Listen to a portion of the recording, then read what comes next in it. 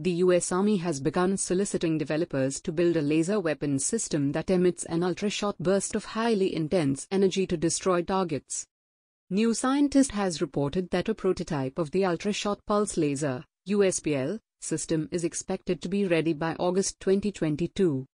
The USPL will be unique compared to other laser-based systems that are in development or ready to be deployed.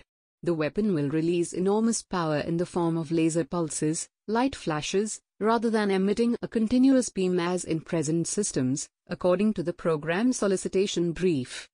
The concept note of the system states that the USPL will neutralize threats in 3 distinct ways, unlike current systems which destroy targets with a beam of focused energy. The new system will be capable of scorching the target, blinding the target system's sensors through broadband supercontinuum generation in the air, and the generation of a localized electronic interference used to overload a threat's internal electronics, as stated in the brief.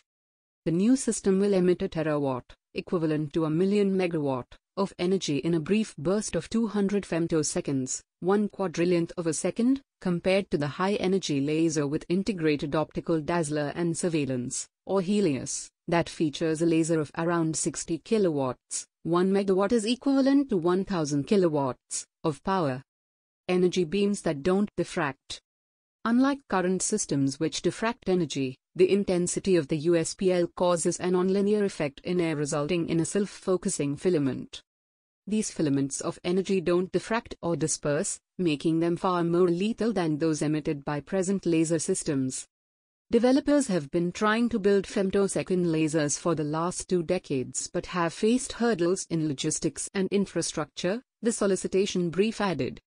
However, continuous wave laser developers have made their systems much more durable thanks to the emergence of diode and fiber laser technology, allowing them to be integrated onto ground and sea platforms.